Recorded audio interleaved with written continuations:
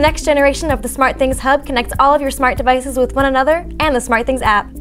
You also have the convenience of connecting your hub via Wi-Fi or Ethernet. Begin by making sure the SmartThings app is installed on your phone and that you are signed into a Samsung account.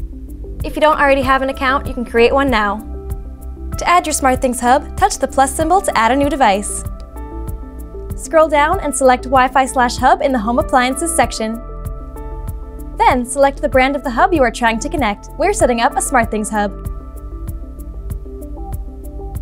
Now, select the SmartThings Hub with your device's model number, which can be found on your device. Touch Start. Choose the location and room you would like to add the hub to. Open the Room drop-down menu and select an existing room or Add New Room. Select the room name and touch Next. Choose the wallpaper display for the new room and hit Save. Touch Next. If the geolocation is not set, touch the map to set the geolocation. Touch Done.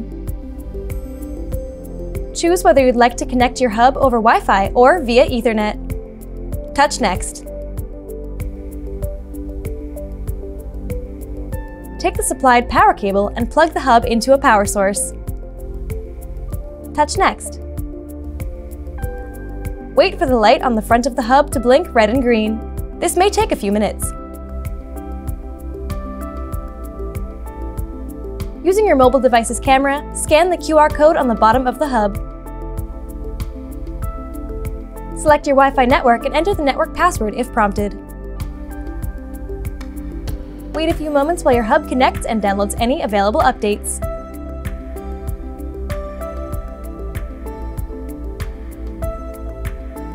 Feel free to change the name of your hub and then touch Done.